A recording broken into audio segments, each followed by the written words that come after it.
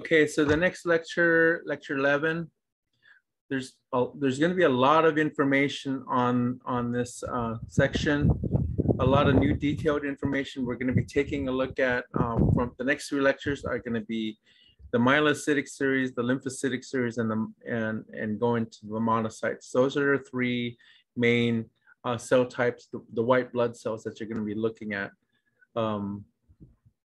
But what I'm going to talk about is how the cell, the maturation sequence, how the cell matures, starting with the blast stage to the mature stage. Like, for example, myelocyte, starting with myeloblast, going all the way to the neutrophil.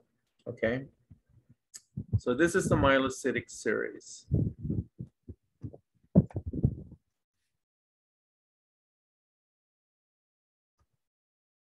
Okay, so the myelocytic series includes these three cells are neutrophils. Believe it or not, this is a regular neutrophil. This is the middle one is a basophilic neutrophil, and the orange one is an eosinophilic neutrophil. So, but the basophilic neutrophil is generally called just a basophil, and the eosinophilic neutrophil is called an eosinophil. And you remember from the 5-part differential. Okay, and this is the regular neutrophil, the mature neutrophil. Okay, so neutrophils, eosinophils, and basophils all follow the same maturation sequence. So if you know the neutrophil sequence, then you know the eosinophils and the basophils. They're all the same. So when cells in the myelocytic series mature from the blast stage is like a baby stage, the newborn stage, and it's going to mature, and it takes about 7 to 10 days to go to maturity, 7 to 11 days to go to the mature neutrophil. It goes from large cell, the size is from large to small. So if you're looking at a peripheral smear and you see a large cell, then you need to panic, and you think it's in the myelocytic series. You need to panic, because if you see, that's a blast. If you see blast on a smear, then that's not good, and we'll get into when we talk about leukemia. But the most immature cells are large, and as it develops into the mature stage, like the neutrophil, it'll get smaller and smaller. Also, too, the NC ratio, the nucleus to cytoplasm ratio, also goes from large to small. The nucleus compared to the amount of cytoplasm is large, okay? That's the nucleus to cytoplasm ratio. The nucleus shape, okay, it goes from regular and smooth to irregular or complex. So the nucleus in its most immature form is round and has no indentation or convolutions. It's just singular and circular, and nothing's really happening to it, okay? So that's the blast stage. As it matures, then it grows into complexity. First, you'll start seeing indentations, and then you'll start seeing granules, and then you'll start seeing lobe formation, and then you'll actually see the segmented neutrophils, okay? I'll show you that as in a later slide. And then the chromatin pattern. Another thing that you need to look at is the chromatin pattern. The chromatin pattern of the blast, of the most immature cell, is fine, and as it goes through maturity, it'll get coarse in appearance. It's like going from smooth peanut butter to crunchy, extra crunchy, okay? If you want to use that kind of analogy. But in the beginning, when it's a blast stage, it's really, really smooth, okay? And I'll show that to you when I show the pictures. And I mentioned complexity. The blast form is simple, the nucleus. I'm talking about the nucleus. It's round. Again, no indentations, no lobe formations. It's simple, it's round. And then as it develops to maturity, then you'll start seeing granules, start seeing indentations, and then you'll see the lobe formation. Okay, so that's the maturation sequence. It goes from large and simple to more complex and smaller, okay?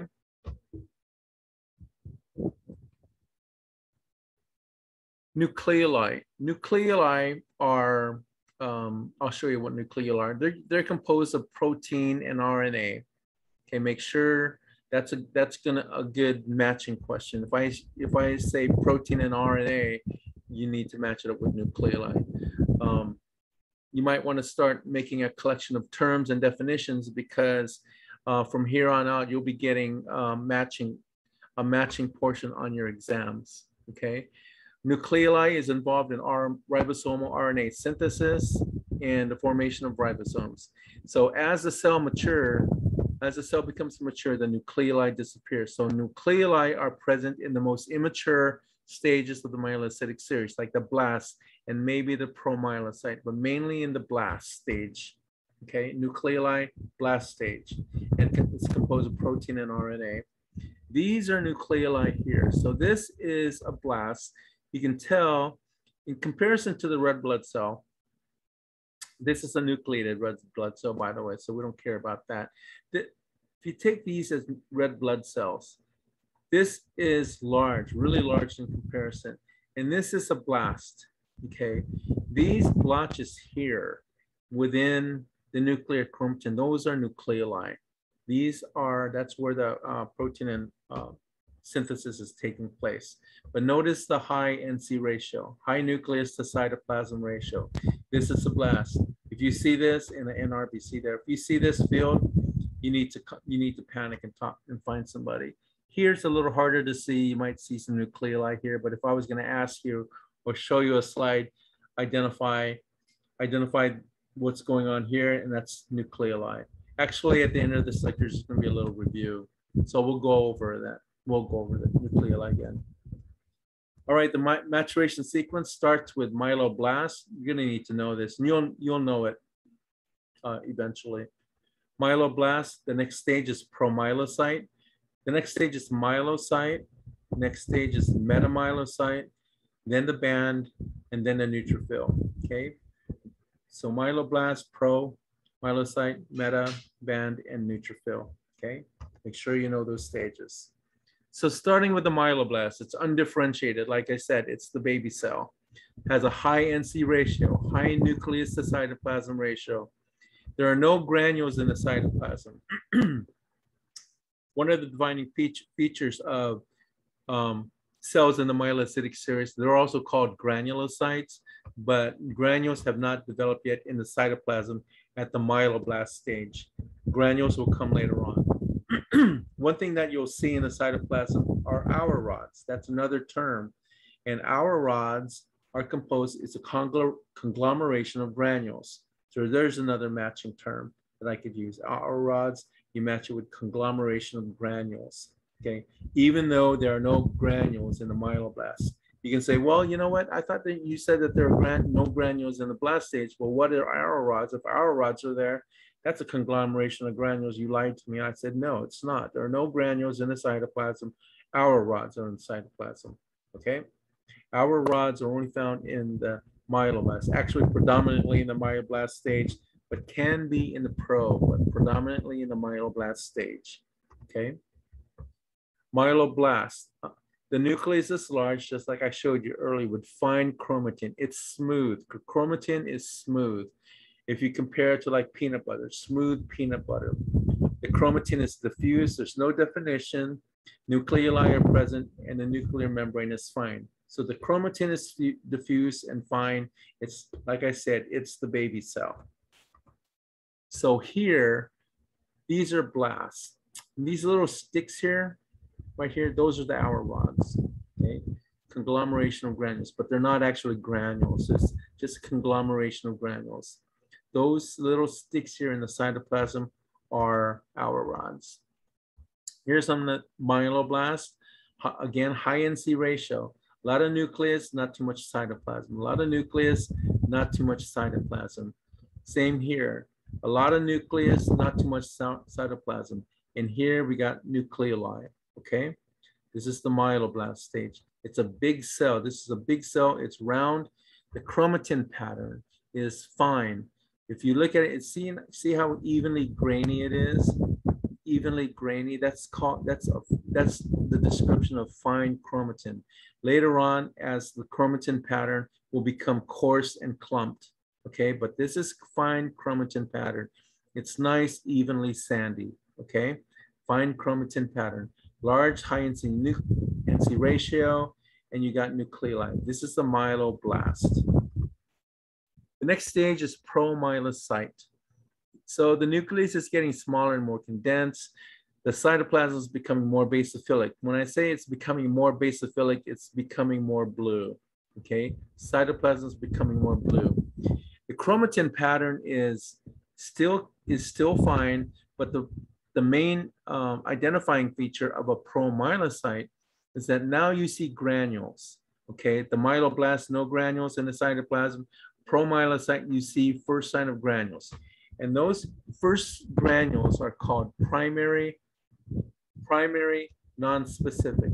So the primary granules are primary and it's non-specific. And the specificity refers to the specificity of the stains. When in histology, they want to do special stains. It has to do with the specificity of staining of the granules. So it's non-specific, primary, non-specific. Those are the first granules that'll show up, and these granules show up in the promyelocyte stage. Make sure you know that. What type of granule? I'm going to say promyelocyte. You're going to identify promyelocyte. I'm going to say what type of granules are seen in the promyelocytic series, and your answer will be primary, non-specific. Primary, non-specific. Here's promyelocyte. You can see in the cytoplasm here, it's granular, okay? See how you see also too, remember I said nucleoli can be in promyelocytes. Here you see nucleoli here too. You don't see nucleoli here, but you see the granules. These granules, so this is the identifying feature of a promyelocyte, Okay. Promyelocyte, primary, non-specific granules. Primary, non-specific granules. More promyelocytes here, the granules. That's the prominent feature here on this cell. Granules here. This is promyelocytes, and then you can see some nucleoli here. This is the second stage in maturation. So it's okay, it's legal to see nucleoli here. But when you see these granules, compared to the blast has no granules, okay? But the promyelocyte, these are the first granules that will show up in maturation, promyelocyte. The next one is the myelocyte series, the third stage. The third stage, the granules become secondary specific granules. Again, specificity refers to the staining in histology of these cells. And these are secondary granules, secondary specific granules. So primary non-specific, secondary specific. Cytoplasm is getting pinker. Another identifying feature is a Golgi apparatus. You'll be able to see the Golgi apparatus, and that's where the granules are being packaged. These granules.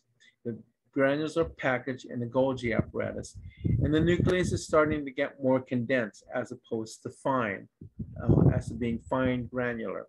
And the blue color of the myelocyte is indicative of RNA synthesis. Blue color is indicative of RNA, means that things are happening, like protein synthesis is taking place, okay? And the light area, I'll show you the light area in the myelocyte. Here's the light area right here. This is a myelocyte with this area here, that's called the Golgi. This is the Golgi. You've heard of the Golgi in biology. Well, here in hematology, this is the Golgi apparatus, okay? One thing to note about the myelocyte, the nucleus is eccentric, okay, meaning that it's not in the center.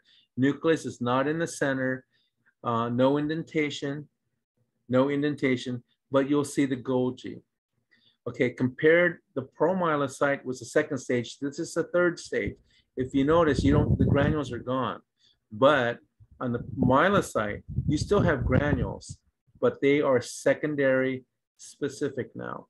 Promyelocyte, remember that. Promyelocyte is primary non-specific. The myelocyte, there are granules here in the cytoplasm. They're just not visible. Well, they're visible if you look closely, but these granules are secondary specific. So You go from non-specific to specific, and then you go from primary to secondary. So primary non-specific or secondary specific. Okay, make sure you know that sequence. And also too, on the myelocyte, you'll see the Golgi. The next slide, I'm going to be identifying this cell right here, but this is myelocyte, this is myelocyte. The next one is the metamyelocyte, the metamyelocyte. Still, you see secondary granules. Secondary, remember, secondary specific granules. And here, you're starting to see indentation. Kind of like here. You see there's indentation there? That's a metamyelocyte. So you're starting to see indentation of the nucleus. And to determine the difference between a metamyelocyte and a band is that if the indentation is less than half the diameter, then it's a metamyelocyte. I'll illustrate that to you when I show you a picture. The chromatin on the band is more condensed. Remember, maturation, the chromatin becomes more and more condensed. Remember, in the blast, it was fine granular. But now as it's becoming, the nucleus is becoming more mature, it's becoming more condensed.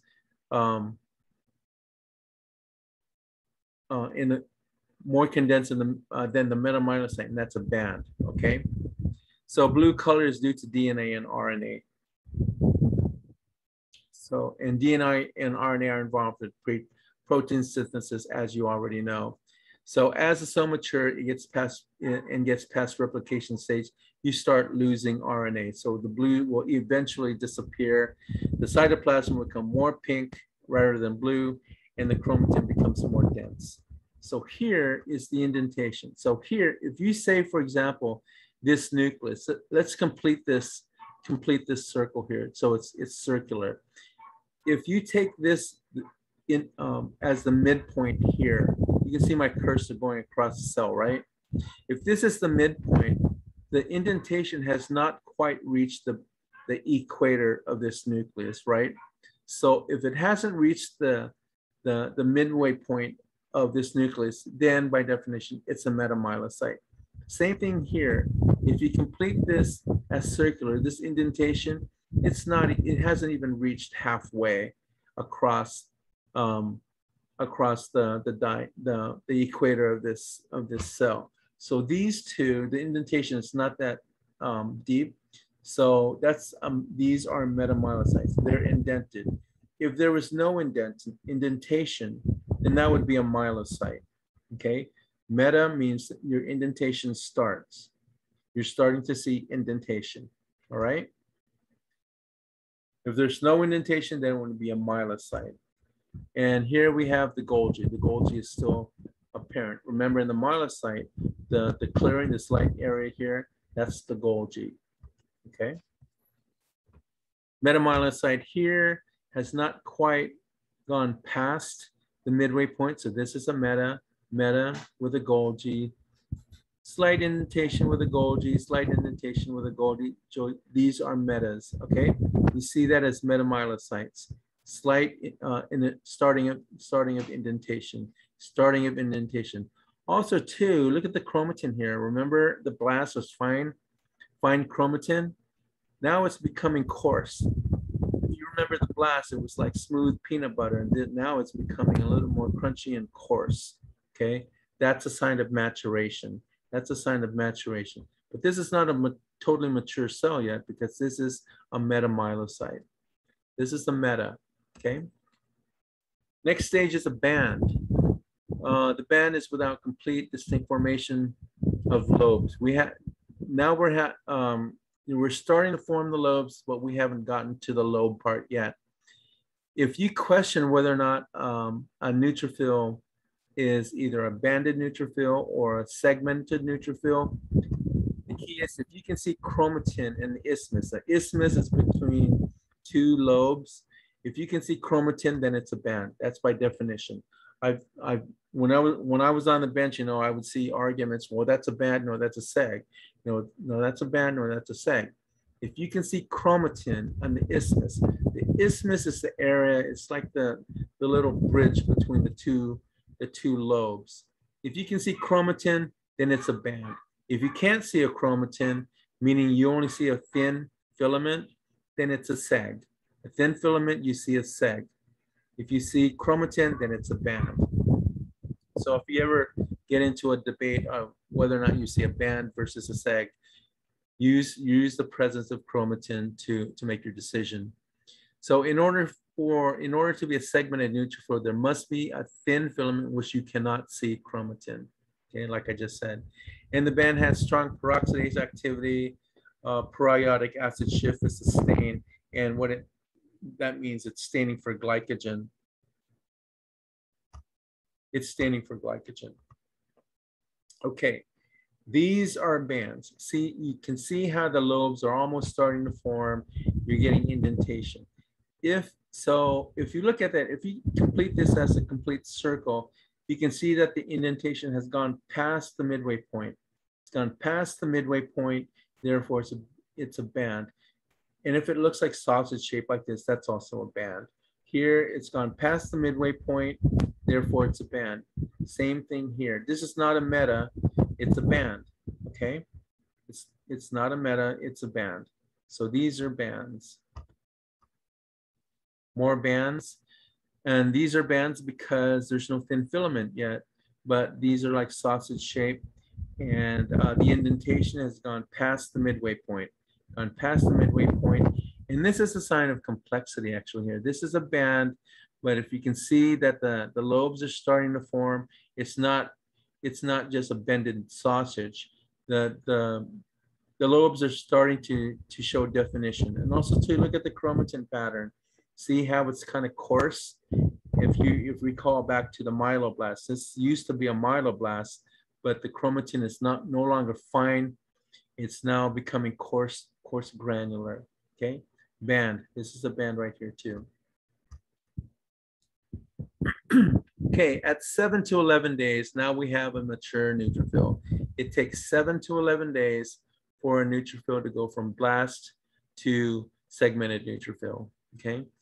Neutrophils, when they develop, just because they're the mature segmented neutrophil, they can remain in the bone marrow. And what that means, it's in the marginal pool.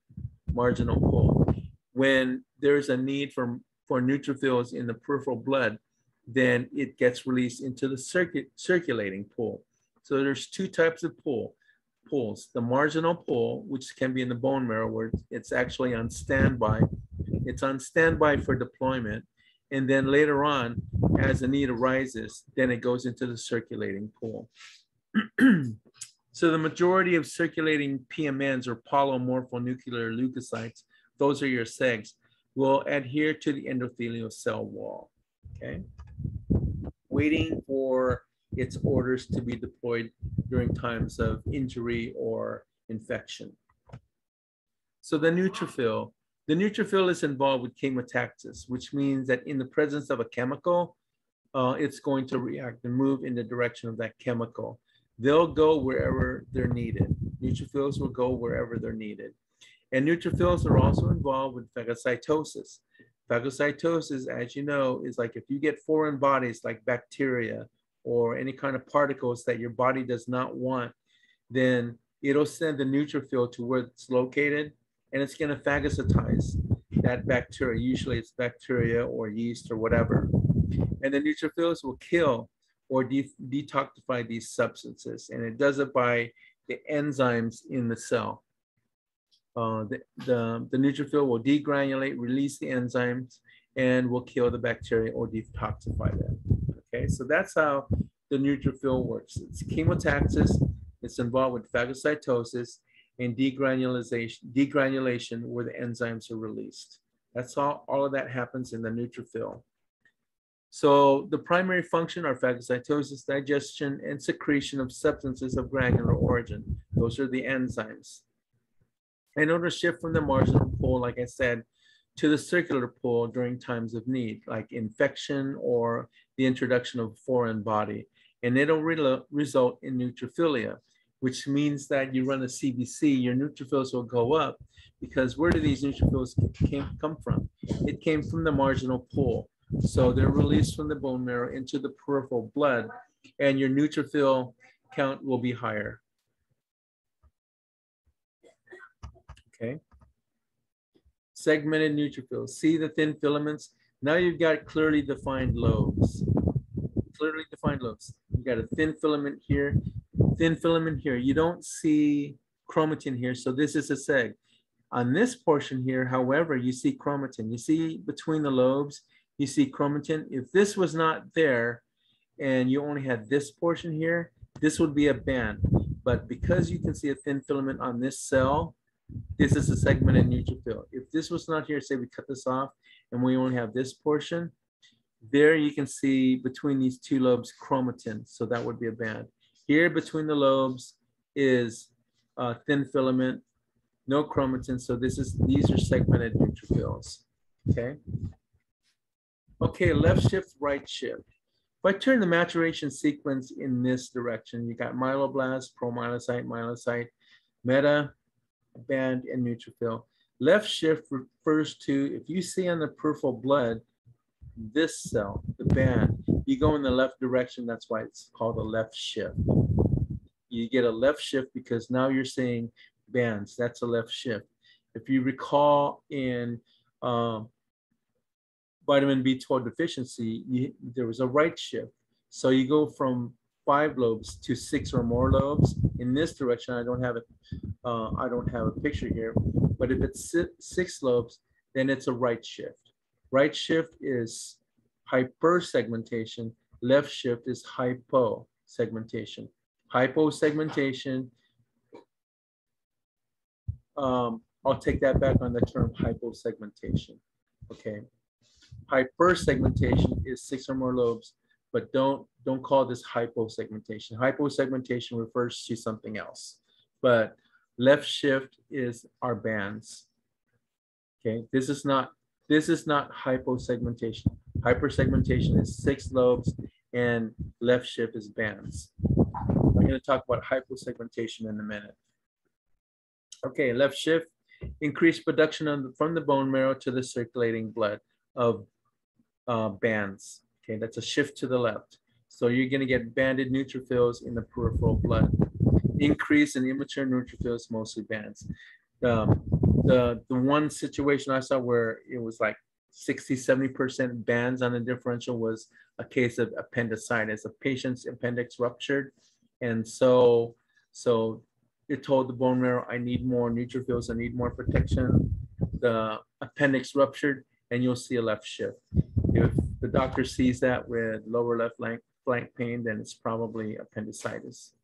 Shift to the right, like I mentioned, seen in megaloblastic anemia. You already know that. Pernicious anemia, B12 folate deficiency. Hypersegmentation, so it's 6 or more lobes. If you, on your PowerPoint, it says 5, it's 6. I'm gonna make sure I clarify that. It's 6 or more lobes. There we go. More than 6 lobes, more than 6. This is hypersegmentation. This is hypersegmented neutrophils. Hypersegmented neutrophils. Okay, so this probably is pernicious anemia, B12 folate deficiency. So if you see this, hypersegmented neutrophils, it's reportable. Make sure you let the doctor know it's there, and probably B12 folate deficiency. Hyposegmentation. Okay, so the term hyposegmentation is not bands. Hyposegmented neutrophils are mature neutrophils. They are mature cells. Here, you would say, well, this is if this is hypersegmentation, this should be hyposegmentation. Here, this banded neutrophil is immature. It's not mature. This is mature, and this is way mature. Okay, this is not mature. But in hyposegmentation, the cells are mature. It's just that these cells are dumbbell shaped. They're bilobed. They won't develop into more than 2 lobes. If you see dumbbell shaped, all your neutrophils are dumbbell shaped. The condition is called Pelger-Hewitt anomaly. Make sure you know that. It's called Pelger-Hewitt anomaly, where your neutrophils are bilobed. They're bilobed, okay? They look like sunglasses, okay? They look like sunglasses. They're dumbbell shaped. The way you can tell the difference between these dumbbell-shaped nucleus and the mature cells is to look at the chromatin. If the chromatin is coarse, then that is a sign of maturity. If the chromatin is a little less than coarse, like if it's fine, then you're dealing with bands. Okay.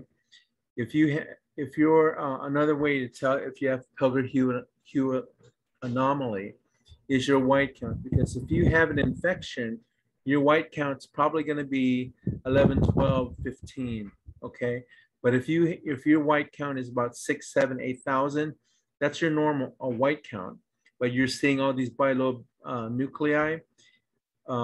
That's probably Pelger-Hewitt anomaly. These are mature cells.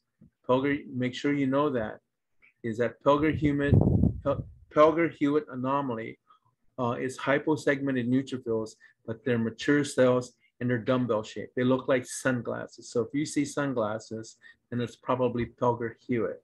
Okay? It's like this. Bilobe, bilobe, bilobe. Okay? Thin filament, 2 lobes. Thin filament, 2 lobes. These are mature. 2 lobes only. 2 lobes, 2 lobes, the sunglasses. All right? These are not bands. These are not bands, they're ray bands. Okay. All right, eosinophils. Eosinophils are easy to spot because they're orange. Eosinophils are easy to spot because they're orange. And the nucleus of a eosinophil they're usually 2 lobes. Don't call it Pelger-Hewitt eosinophil. Eosinophils will naturally only have 2 lobes. And it's a little bit larger than a neutrophil, but the identifying characteristic is that it's orange. Okay, it's the earliest recognizable form in the myelocytic is the myelocytic eosinophil. The earliest recognizable form is the myelocytic eosinophil. Eosinophils, like I mentioned in the last lecture, they're extremely active in allergy and especially parasites. If there's the presence of a parasite, acute inflammation associated with bacterial infection. But the main thing is parasites. Okay, if you see a parasite percent of about 10, 15%, then be suspicious of the presence of parasites. Orange, okay, just like that. Orange granules, easy to spot. Easy to spot. The basophils, large dark blue granules. If I'm teaching the laboratory and you know, sometimes the students have problems with basophils. They look like berries. Okay, they look like blackberries. Okay, large dark blue granules. But see, the problem with basophils is that the dark blue granules can easily be washed out because they're water soluble. Also, too, fewer nuclear lobes. Okay, they're present in inflammatory reactions. And what's in these granules in the basophils are 2 chemicals, heparin and histamine. Heparin is an anticoagulant and it prevents blood from clotting too quickly. And then histamine is a vasodilator. So that facilitates, like for example, if you had an infection or a cut, basophils are important because it's a vasodilator. It'll open up the blood vessels and allow the cells to mobilize to the site of infection or injury. Okay, so histamine is important and the heparin is important. You don't want to clot too quickly, all right? Like eosinophils, basophils may play a role in both parasitic infections and allergy, but usually eosinophils will play a role. That's the main cell that will be present in a parasitic infection. There it is, berries, okay? Like a blackberry, that's a basophil. Okay, inclusion bodies. Just like the red blood cells, the white blood cells have inclusion bodies, especially in the myelocytic series. The first one are Dolly bodies. Dolly bodies are light blue. They're light blue, they're really, really difficult to see, but if you see light blue blotches in the cytoplasm, those are Dolly bodies, okay? 1 to 3 micrometers in diameter. Dolly bodies are composed of agglutinated ribosomes. So I can ask you, what are Dolly bodies made of? Okay, it's red for a reason. Make sure you know that. Dolly bodies are present in inflammation and infection and increased granulocytopoiesis. Okay, especially infection. Okay, I know in your notes it didn't have infection. Make sure you write down that Dolly bodies are present in infection. So right here, you see this little blotch here? It's hard to see, but that's a Dolly body. Over here, you see two Dolly bodies here next to the nucleus. Those are Dolly bodies. Okay. A little bit easier to see Dolly bodies, Dolly bodies, Dolly bodies. And only those are Dolly bodies right there, present in infection. The next one is toxic granulation. Toxic granulations are granules that are seen in the cytoplasm. And it's common in patients with sepsis. What's another name for sepsis? What's another word for sepsis?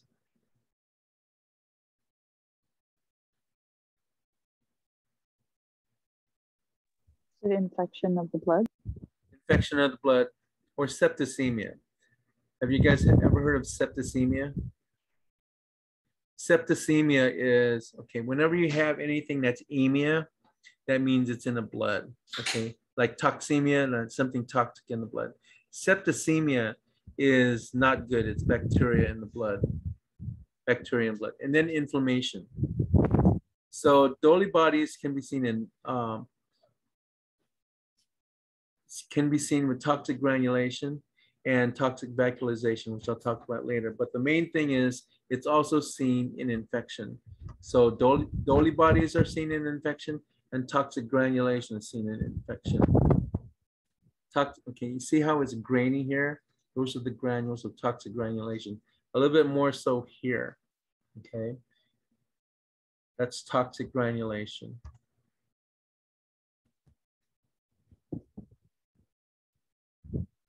Okay, the third one, inclusion bodies, is toxic vacuolization. Whenever you have vacuoles in a cell, that means that neutrophil just had lunch, okay? Phagocytation, the cell just recently phagocytized probably a bacteria. So if you see vacuoles, it just phagocytized something like bacteria. It's often, and so toxic vacuolization or vacuolated neutrophils is seen with toxic granulation, and it's also seen with Dolly bodies. It can be seen with Dolly bodies. So it's a sign of infection. So the three signs of infection are toxic vacuolization or vacuolated neutrophils, toxic granulation, and Dolly bodies. So if you see any of the three, and then also two, you should see bands, because those are the inclusion bodies seen with infection. And once you have an infection, you get a left shift. Can you repeat that statement about the three that you just mentioned? The toxic vacuolization, toxic granulation, and Dolly bodies. Okay, those are three inclusion bodies that can be seen in infection. And so whenever you have an infection, you get a left shift. A left shift means you have an infection, meaning that if you see increased bands, so if you submit a CBC, I think the criteria for path review is if there are 10% more bands, that's a sign of infection. The pathologist will want to verify that. So if you see bands, that's a sign of infection. Okay, that means you're asking the bone marrow to produce more neutrophils. Okay, there's a site of infection, site of injury. So you're telling the bone marrow you need to crank out neutrophils. So you're going to see increased immature neutrophils or bands. So you got increased bands, and then you got your three inclusion bodies: Dolly bodies, toxic granulation, and toxic vacuolization. Okay, those three inclusions plus bands equals infection. Make sure you also have a high white count between 10 and 20,000. Vacuolated neutrophils. See all the holes there? They just had lunch. Okay, there's bacteria in there. All right, that's it for the lecture. Now we're going to do a little review. First time, remember, the first time is going to be hard as we do more and more. And this is how I want you guys to study. Whenever you guys study your notes, the first time is going to be hard. Then do it again. It's going to get easier. Do it again the third time. It's going to get easier. Fourth or fifth time, it's going to be a piece of cake. So this is going to be the first time we're going to do a review. It's going to be hard. So what do we have here? That's a piece of cake. What is that? Segmented neutrophil. Segmented neutrophil. Okay, what is this?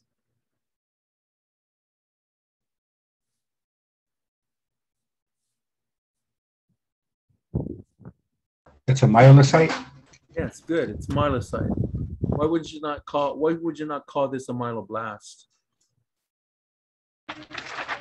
It's a myelocyte because you can almost kind of Because it has the Golgi thing. Golgi, and then also to look at the chromatin. It's not fine. It's starting to become coarse. So this is a myelocyte. Myelocyte's the third stage. Okay. What is this? Eosinophil. That's an eosinophil. And what is this? Myeloblast. Correct. It's a myeloblast. See the high NC ratio? There's no nucleoli, but look at the chromatin. See how fine this is? See how fine this is compared to the myelocyte? See how that's coarse? Okay, that's what I mean by coarse. And then if you look at the blast, see how fine it is? It's more grainier and more organized, more diffuse. Okay, myeloblast. What do we have here? Promyelocyte. The promyelocyte. What kind of granules are those? Primary non-specific. Correct. Primary non-specific. Those are the first granules that show up. Promyelocyte. What do we have here? Hypersegmented Right. neutrophil. That's an easy one. Hypersegmented neutrophil. So B12 folate, pernicious anemia, parasitic infection. What about here? The bottom one.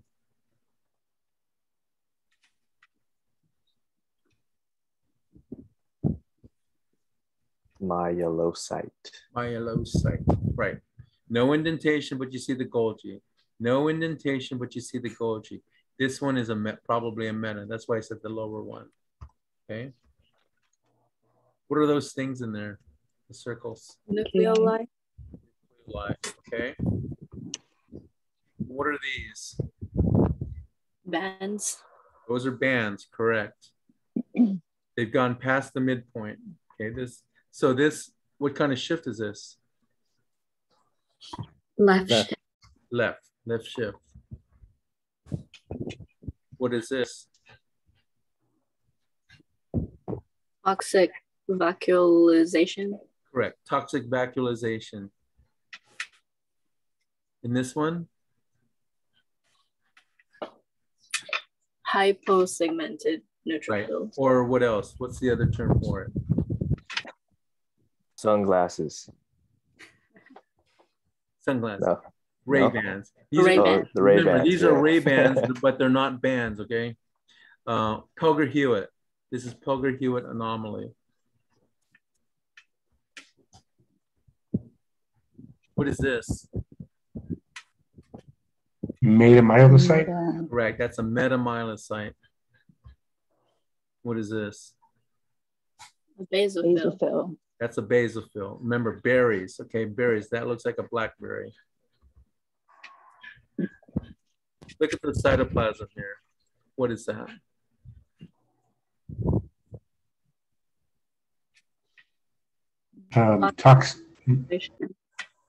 Toxic granulation. Okay. So remember, the three inclusions for infection are toxic granulation, Dolly bodies, and vacuolated neutrophils. There's no arrow, but what's that little blue thing up there at the top there? You see it? Dolly bodies. That's a Dolly body. Okay. The sign of infection. What are those little sticks there called? Outer rods. Those are our rods. Okay, it's probably a blast. See some nucleoli going on in there. Okay, that's it for the review. Let's do it one more time. Let's go faster, okay? See, remember, whenever you do review like this, the first time it's going to be slow. It's going to be harder to pull out the answers. But now, let's do it a second time around and it should take half the time. All right, let's get some quick answers here. Anybody? Segmented neutrophil. Okay. Myelocyte. Myelocyte. Okay. Eosinophil. Okay. Myeloblast. Okay. Promyelocyte. Promyelocyte because of the granules. Hypersegmented neutrophil. Hypersegmented neutrophils. Myelocyte. Correct. Myelocyte. Nucleoli. Nucleoli. Okay. Band. Band. Band. Band. Left Band. shift. Left of band. Toxic. Toxic Kill. vascularization. Okay. Toxic vascularization. Ray-Bans. Ray-Bans. Okay. Bogert-Hewitt or hyposegmented. Metamyelocyte. Metamyelocyte. That's a metamyelocyte. Basophil. Basophil. Basophil. Cytoplasm. Toxic Granulation. granulation. The little blue blotch. Dolly bodies. Oh, Dolly Golgi bodies. Okay. Our rods. Our rods. Those are our rods. Okay. All right. That's it. All right. Any questions on the myelocytic series? I thought it was going to be longer, but we went through it pretty good. So a lot of new terms, a lot of new cells. So I wanted to ask you guys on the RBC identification. I didn't, on any of my exams, I didn't show you any pictures, and I was going to hopefully, you know, last semester I taught the laboratory, but I'm not able to teach the lab this time. But do you guys get quizzed on the different types of RBCs, like crenated versus bite cell versus target cell, etc.? Were you guys ever quizzed on that? Were you ever shown pictures, No. in other words? No. No. Okay.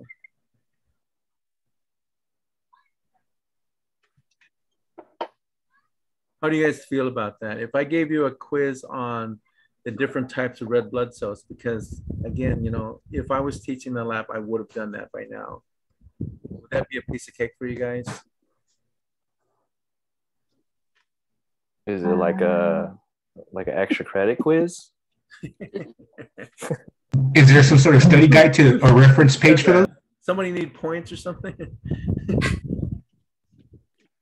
I mean, at this point, you really know target cell versus stomatocyte versus helmet cell. You should know that. I think you know that, but Yeah. but see, the thing is, I want to personally make sure that you know that. So if I mean, it would almost be extra credit, but if I gave you a quiz like that, the thing is, I think maybe one of the problems is because Xavier, when he makes copies of your exams, it's in black and white, but I would like to give you a quiz where you actually see color, the color cells. So what'll happen is I'm going to show you a cell. I thought about it. I'm going to show you a cell, but it's going to be like this. It's going to be in this situation. I'm going to flash a cell on the screen, and then you will type in your answer. And then once we're done, then you email me your answer sheet, so I know right away. Do you want an exam like that? Well, I don't know. I mean, you know, at this point, it really should be pretty easy. Because the same thing, I mean, I was hoping that he would do an exam on the different cell types. You're going to be seeing, I think pretty soon, the abnormal cell types where you actually look at the smears. But I think it may be good before you jump into your RBC identification that you get tested on it. So I can probably do an in-class exam. I know it's 6 o'clock. I'm not going to do it today. Don't worry. I'm not going to do it today. But probably if I have time next time, if I have at least half an hour, it's not even going to take that long. I'm gonna flash an image. You tell me what it is. I'm gonna flash another image. It's like this. You know, I'm gonna give you this. I'm not gonna give you the slide with the answer. It's gonna be like, tell me what it is. What is this? What is this? What is this? What is this? Okay, and then so I can actually even do red blood cells with these pictures. Okay. In fact, why don't I do that? Are you saying you want to do that like during the lecture time, not the lab No, time? after the lecture. I want to give the lecture. I don't want to do it during lectures. Like after the lecture. Oh, yeah. Okay. Yeah, during Okay. the lecture session. So what you'll do is you're gonna open up like a Word document or something, and then you're gonna save the file as RBC cell identification. I'm gonna do RBC identification, and I think for next time around, as part of your quiz, these cells will be on there. And obviously it's not going to have the answers. You just tell me what they are. All right. I mean, after doing this twice, it seems like it was pretty apparent that you guys picked up on it pretty good. Right. So and are you saying that you want to do no, this picture quiz in replacement of the? You know what? I'll take that one because next week you're going to have your exam, but not during lecture. You're going to have your exam on Thursday. We can do it on after lecture next time. Is that all right? So between now and next Wednesday, I'm going to remind you, memorize your pictures, your abnormal RBCs, and all the pictures on the on lecture 11. All right. Are we still having a quiz then on that on Thursday? You'll still have it on Thursday, but the thing is, there's not going to be any pictures. So we're having this picture one on Wednesday, then the quiz and the exam on next Thursday. On Thursday. Is that too much? I'm gonna go over the review in a minute. Maybe we can do like, instead of the quiz, do the quiz on Wednesday. See, the thing is, I can't administer the quiz because usually the quiz is given on Thursdays. Because it's all typed out. And Xavier prints it out, and then you guys take it on Thursday.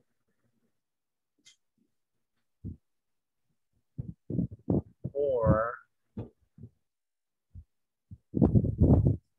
you guys want the quiz on Thursday? On Wednesday, I mean? It's possible. Maybe like the following Wednesday, not next Wednesday, because we have like the exam and the quiz already. So like the one after that, because it would only be the quiz and this picture one. Yep. Okay. So what do you want to do next Wednesday? Do you want your lecture quiz? Okay, you're going to be getting a quiz on. Okay, so today I gave a lecture on lecture 10 and 11. Okay, so next Thursday you're supposed to get a quizzes on lecture 10 and 11. What you're saying is, but my concern is you haven't been tested on any images, any pictures. When are we looking at the slides? What's that? When are we going to be looking at the slides, the actual? Pretty soon. Okay. Let me see. Hold on for a second.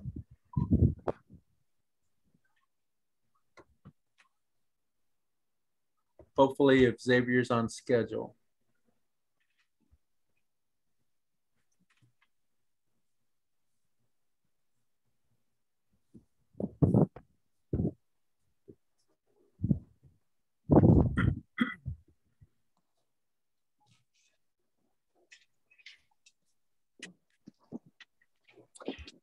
Laboratory activity. So today is the end of September.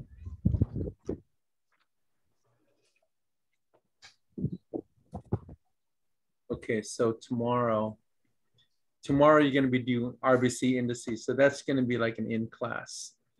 You're going to be starting doing your RBC identification on October 7th. On October 7th.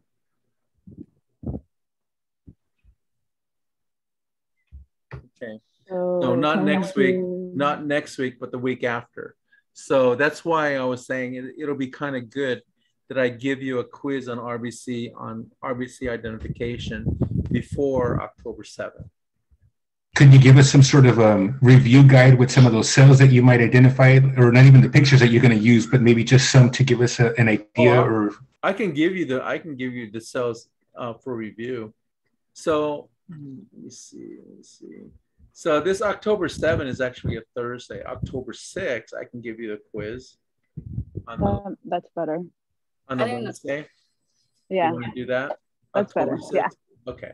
So that's going to be a lecture quiz. We'll call that a lecture quiz. And I'll send you review. All right. I'll send you a review before next week. So tomorrow, it looks like you guys will be doing, or tomorrow you'll be doing RBC indices. It's a dry lab where you guys are going to be doing calculations in lab. Okay. So it should be an easy lab for you guys. You're going to be getting a whole bunch of RBC indices, calculate MCH, MCV, and MCHC, that kind of thing. Looks like it's going to be a dry lab if he's on schedule. All right, and then October 6th, or between now and October 6th, I'll give you review slides. All right. Okay. So we'll do that. Okay. Any other questions?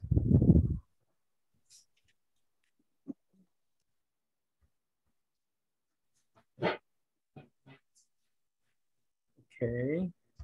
So let's go ahead and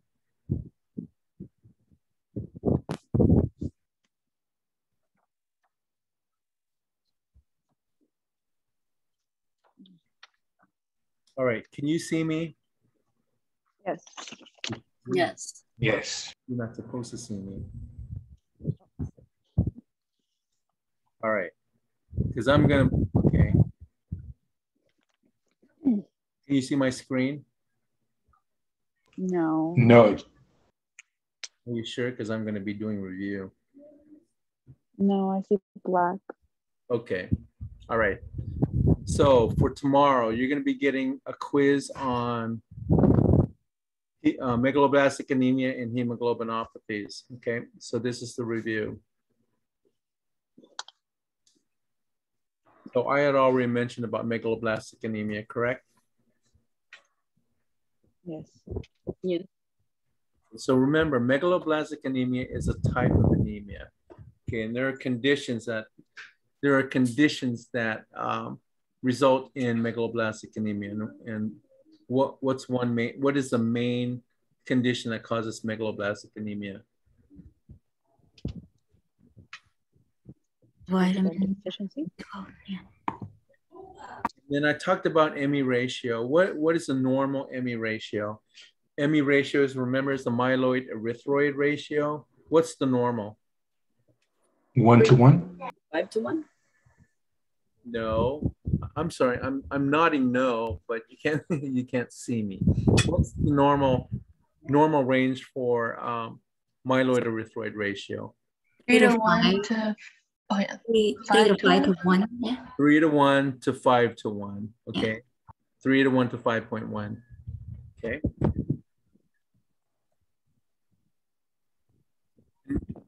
You guys, most of you got this correct on the homework, but what's the problem, the DNA synthesis problem in megaloblastic anemia?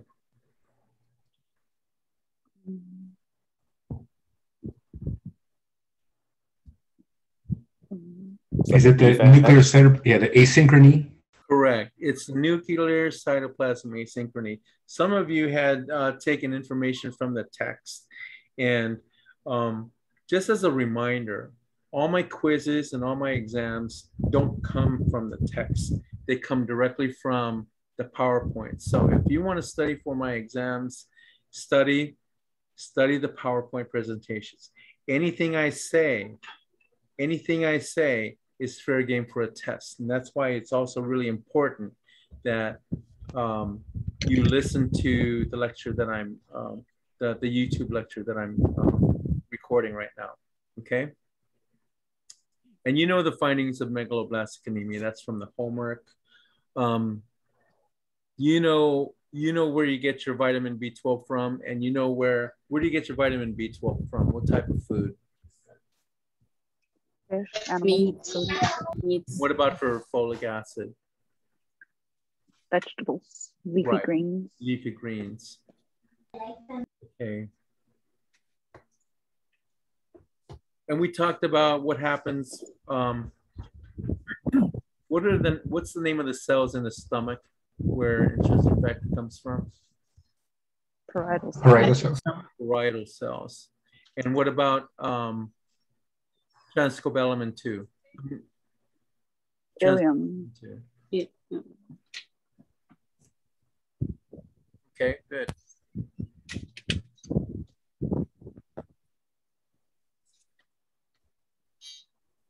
Okay. Now, before vitamin B12 gets into the circulation, what does vitamin B12 bind to before it goes into the circulation? Intrinsic factor. Intrinsic factor. No, not in, TC2? yeah, TC2. Mm. So in order to get into the ileum, it binds to intrinsic factor. Then it migrates and it's getting ready to go to the circulation, and it's transcobalamin 2. So when we're talking transcobalamin, there's 3 sites. Okay, you got the stomach, you got the ileum, and you got the circulation. So in the stomach, that's where the intrinsic factor comes from. But in the ileum, that's where the B12 intrinsic factor gets replaced. And before it's ready to go into the circulation, it has to bind to transcobalamin 2, and then it goes into the circulation. So it's almost simultaneous.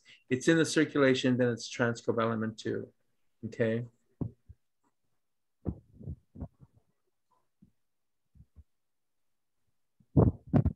What's the most common cause of vitamin B12 deficiency? Malnutrition.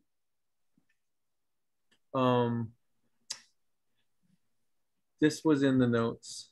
The most common cause of vitamin B12 nutrition. Malnutrition is, yeah, but that's not one of the choices. It's an anemia. Pernicious anemia? Yeah, it's pernicious anemia. And you know the parasite, right?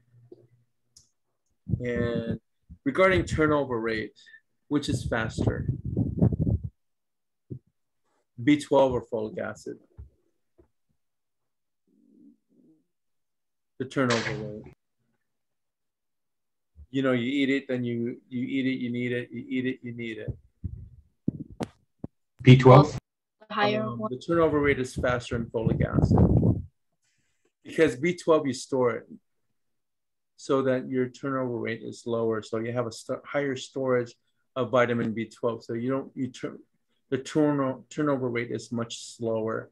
So you store a lot of vitamin B12. And that's why, you know, I say that it's harder to be vitamin B12 deficient because you have a lot in storage. Whereas for folate or folic acid, the storage rate is smaller, so you turn it over faster. Okay. Okay, that's the megaloblastic anemia review. The next one is hemoglobinopathies.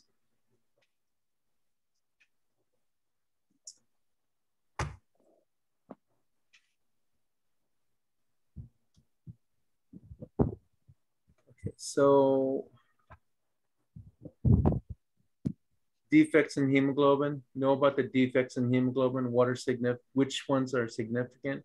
Which ones are not?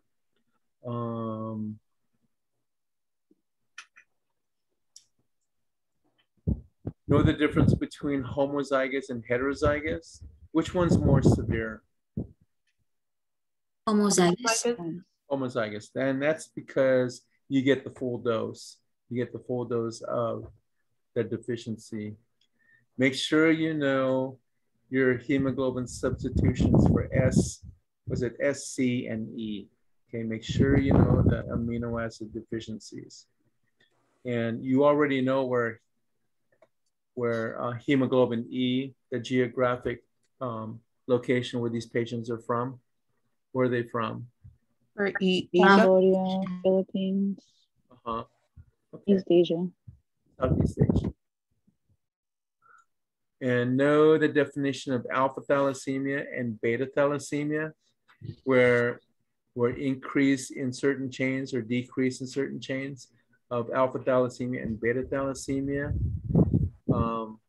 Know what gamma 4 is, and know what beta 4 is, what diseases they cause.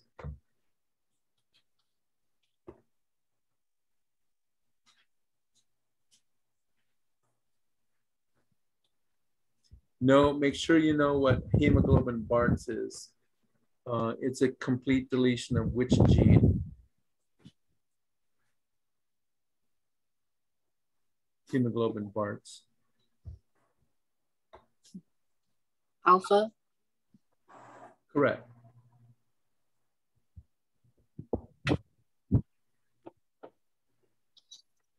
And which one is more severe, the hemoglobin H or hemoglobin Bart's? Which one? Which is the one where the infants will die almost at stillborn?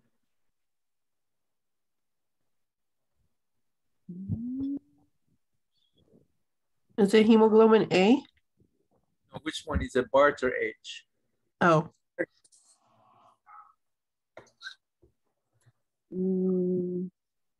Bart's.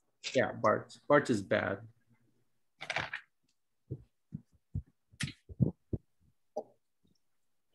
And let me see.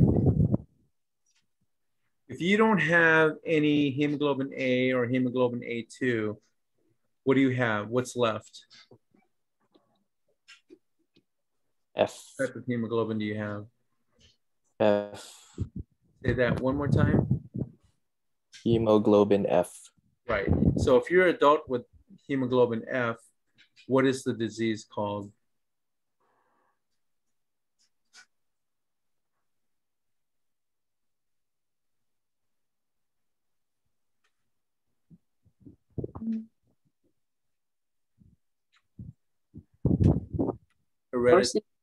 Hereditary. Hereditary persistence. Right. Hereditary persistence of hemoglobin F. So it's HPHF. Okay.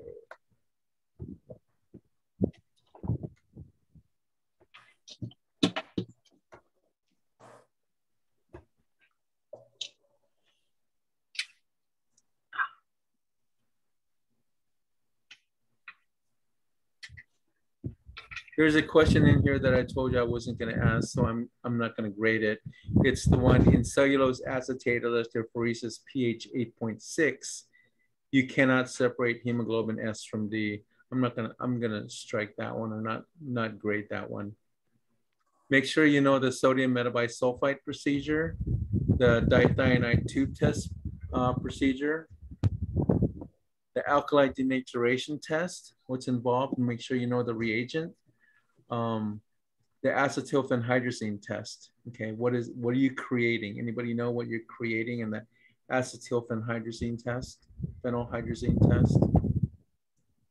Mm-mm. That's the one where you're making Heinz bodies. And then you know the principle of electrophoresis, and know when sed rates are increased. Know what clinical condition? What is it? A simple test for the sed rate? ESR. Yeah, the ESR. What is a test measure? What does it measure? What is Sedimentation rate. What is it? The sedimentation rate, how long it takes for Oh, inflammation. no, that's the principle. What is it telling the doctor? Or inflammation? What is it? Was it the inflammation? Yeah, it's inflammation. And negatively charged RBCs is called what? Zeta potential? Yeah, that's a zeta potential. Okay, know when I mentioned to memorize this. Know when the ESR is increased and when is it decreased. Okay, mainly know when it's increased. Know when the sed rate is increased. All right. So that is that quiz.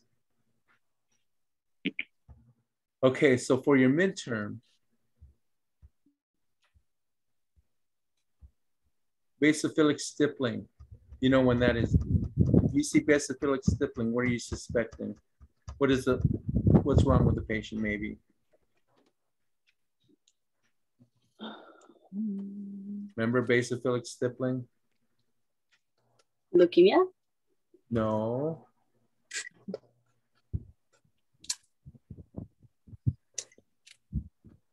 The children eat paint chips. Lead poisoning? Lead poisoning. Remember, basophilus is lead poisoning.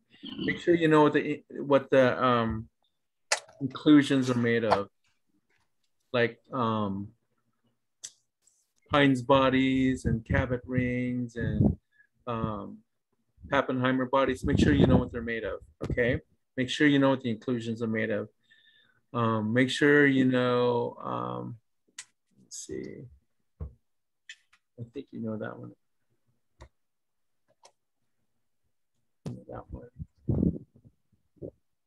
You know that one. It's not that one. Okay, iron deficiency anemia. What are the two things that are increased? Anemia means everything's decreased, but iron deficiency anemia, there are two things that are increased. RDW? Yeah, and And reticulocyte. see, I know you knew that one.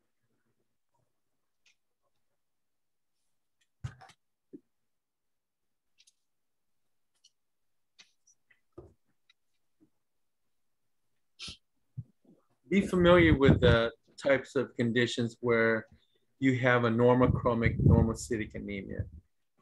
Make sure, like for example, tumors or whatever. There's certain things that are conditions where you would have a normochromic normocytic anemia. Make sure you know where erythropoietin is made. Where is it made?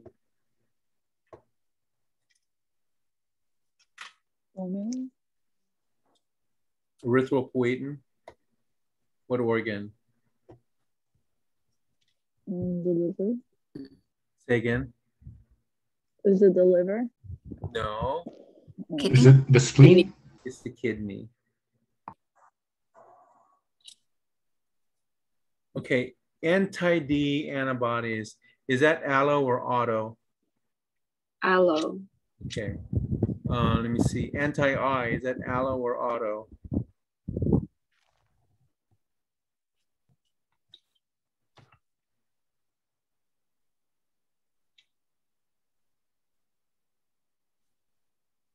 Let me give you a hint. I only talked about one allo.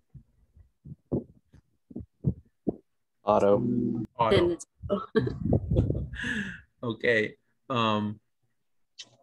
What's another name for what is it? Autohemolysin antibody? It's the dawn of something. Yeah, and is that auto or allo? That is auto. Right. Remember, I only talked about one allo.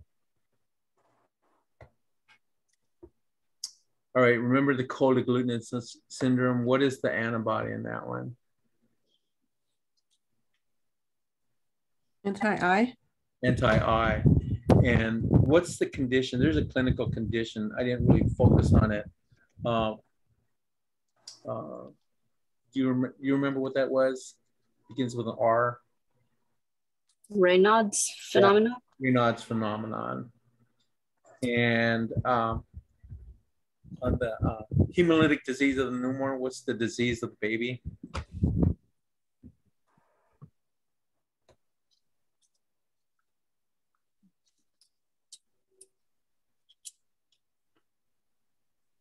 Begins with an E.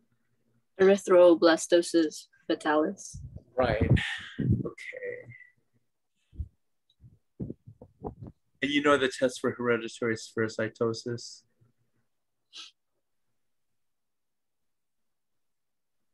What's a test for hereditary spherocytosis? Osmotic fragility test. Uh-huh. What about PNH? What is the screen for PNH? Gross hemolysis. Right. And the confirmation? Hamstead. Ham test. Ham test. And that's the acid, right? Okay.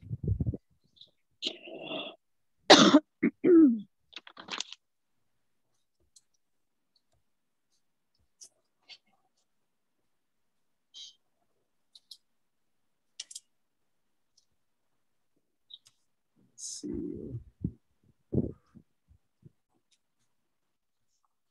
Can pregnancy cause aplastic anemia?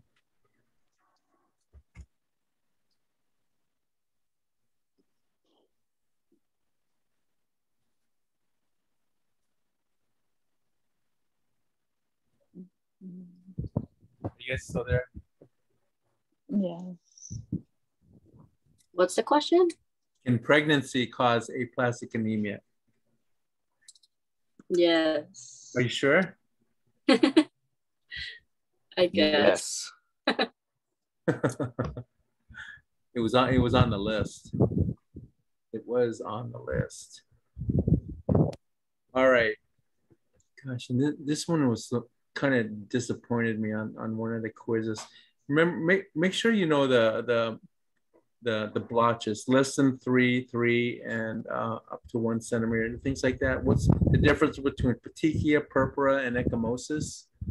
Make sure you know the sizes. Okay, which one's petechia, which one's purpura, and which one's ecchymosis. And know how to treat Fanconi's anemia. Remember, the cutoff is 50 years old. So younger than 50 years old, what do you get? And older than 50 years old, how do you treat it? So who gets the stem cell? Younger than 50. Right. And then if you're older, you get the drug, right? Remember what the drug was?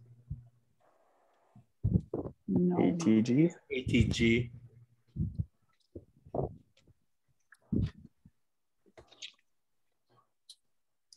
And in megaloblastic anemia, you have an abnormal red cell precursor. What are those called? Large abnormal red cell precursor.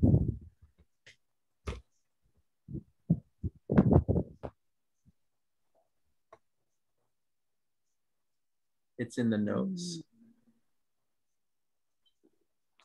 Megaloblast. Megaloblast.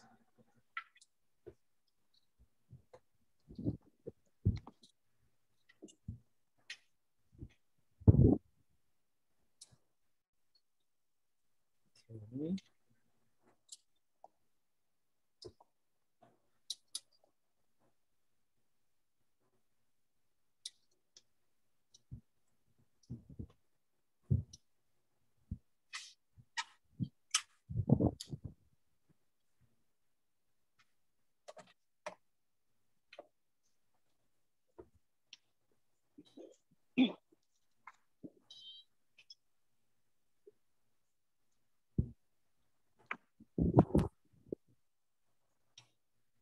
Okay, so you have B12, right? And then you have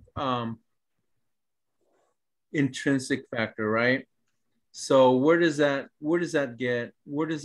take place? Stomach. In the stomach. No, the intrinsic factor is in the stomach. B12 doesn't make it to the stomach. So in order to be absorbed into the ileum, so, okay. So, well, you're right. Okay, because you're gonna eat the fish, it goes to the stomach, and then it's gonna mix with the intrinsic factor. But in order to be absorbed into the ileum, it needs to bind to, the two need to bind together. That's why if you have stomach cancer and you don't have intrinsic factor, then you're gonna have B12 deficiency. Okay, so that, so the binding will take place in the stomach, you're correct. But in order to be absorbed into the ileum, the complex has to take place. You understand? So you have the complex. Once you have the complex, that's your ticket to get into the ileum. You understand that? Mm. You guys see that? Yes. Okay. And then in order to get into the circulation, what has to take place? It has to bind to what? TC2. Correct.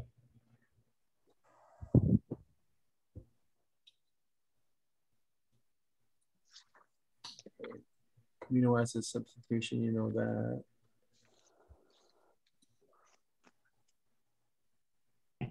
Hemoglobin BART. Gamma 4 is what? And beta 4 is what? Beta 4 is That hemoglobin Bart's. beta 4. Yeah, I think Or I is that- apologize. I said this one, the B's don't match. So beta is not BART. Oh, so that's H then. Yeah. BART is gamma. H is beta 4. And you're going to see a 4L, ignore the L.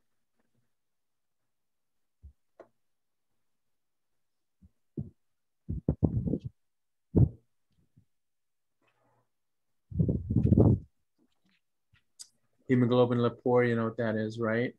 What a fusion of which two hemoglobins? The delta and the beta. Yeah.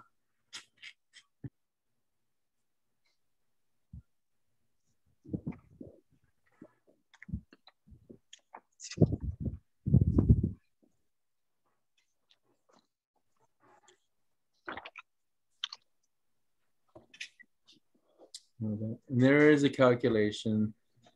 There are calculations in here. Calculate MCHC. Calculate MCHC. Calculate MCH. You guys know? Do you guys know about that? Do you know how to do that? Yeah. Yes. Yes. Have you done that in lab? No, we did it for Where? the quiz. I need to know. I don't recall. Do you guys? Because I don't think I gave this to you as an exercise. No. I don't No. remember it. You know how to Can you go calculate? over it? I Can you go don't over think it? we didn't do it. Yeah. You can do it. Do you want me to send you examples? Yes. Yes. Can I just get the formula? No. You want the formula? Yes. To calculate it, Yes. right? Okay. I'll send you examples. Is it going to be as appropriate or is it going to be direct As calculation? appropriate? No. Yeah. Are you going to put No, that in there? It's not going to be like that. You already know the as appropriate trap already. And then calculate absolute lymphocyte, calculate absolute lymphocyte. That's easy review. Normal values. Make sure you guys know your normal values. One thing about normal values is you know your normal values. I know you do because most of you wrote the ranges. I think what'll be helpful is if you write the ranges next to the component, then you'll do fine. Some people didn't write the ranges and you got them wrong. if you know the ranges to all of these, WBC, RBC, hemoglobin, etc., write the ranges next to it, and then tell me if it's high or low. Some people memorize it, but other people who know it but didn't write it down got some of the questions incorrect. Okay, so there's going to be normal values, especially when you do case studies. I'm going to have normal values there too. So on the CBCs, write down the normal values. I'm not going to give you points for doing it, but I'm scoring you on whether you have correctly indicated high or low. Okay. Normal values, absolute value, absolute count, and indices. I'll send you indices and the formula. You know the formula, really? Are you serious? You want me to send you the formula? Know the principle of electrophoresis. What kind of things? Separation is based on what? What factors separate electrophoresis? The movement of charged particles. Okay, charge. What else?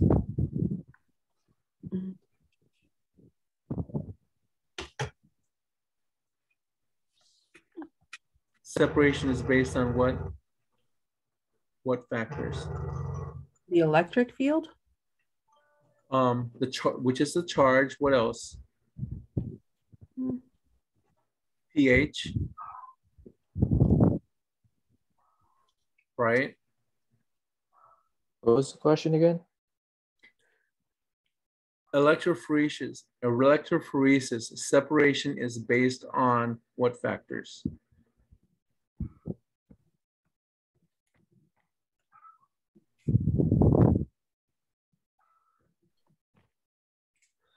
Okay, so you have a drop of protein and you run electric current through it. Separation of the proteins are based on certain physical characteristics.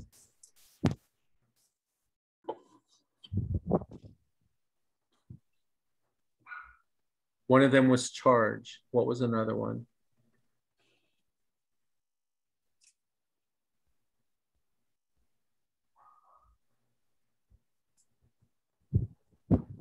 pH.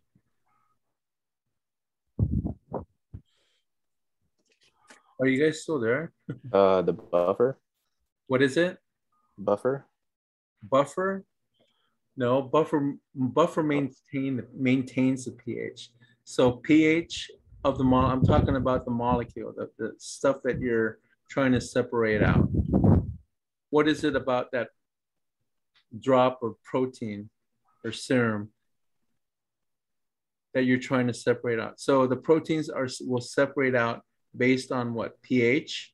It'll separate out based on charge. It's going to separate based on the size of the particles and the type of hemoglobin. Look at slide 9, lecture 9. This is in lecture 9, slide 25. Make a note of that. Okay.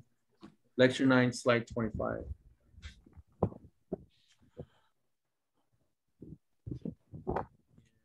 I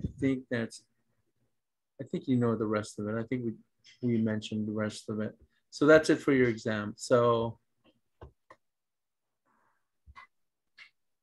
And tomorrow it's only the quizzes for 8 and 9? 8 and 9. 8 and 9, because I did 10 and 11 today.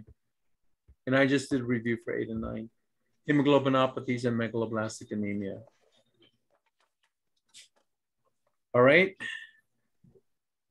So I'll send you, okay, so I have some things to do. I'm gonna send you a review for pictures because we're gonna do a picture quiz next week, right? And then I'll send you example of calculation. Yes, please.